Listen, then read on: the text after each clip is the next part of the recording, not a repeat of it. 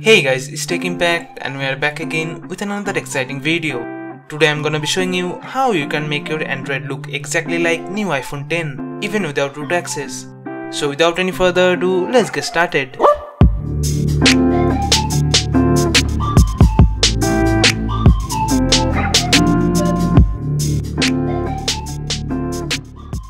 First of all, to get the iOS-like home screen, you need to download and install iLauncher on your phone. Now we have to tweak the look of the launcher a bit. For that, open Preferences, then tap on Personalization and set the layout to 6 rows. Now go back and set the icon size to slightly small. You can play with different settings of the launcher to get the look however you want. This launcher has the closest look and features of iOS. It's clean, quick, runs smooth, and the transition animations are just awesome. And it also has the pull down to search feature that does works well.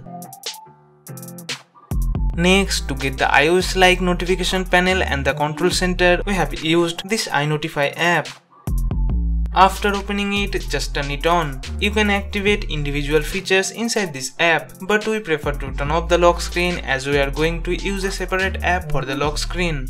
Also, make sure that you grant all the permission to this app from the settings, otherwise it may not work properly.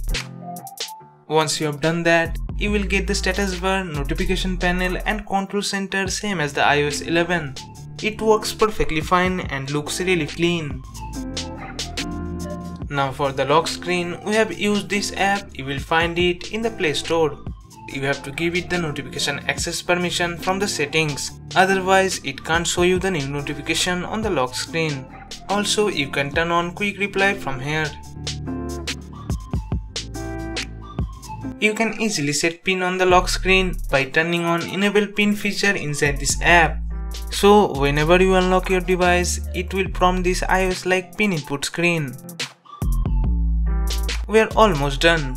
Lastly, set this iPhone 10 wallpaper as your home screen wallpaper. The wallpaper link is also in the description. Additionally, you can install this keyboard app to get the iOS-like keyboard on your Android phone. So here we go. You have successfully made your Android look exactly like new iPhone 10, or you can say iOS 11.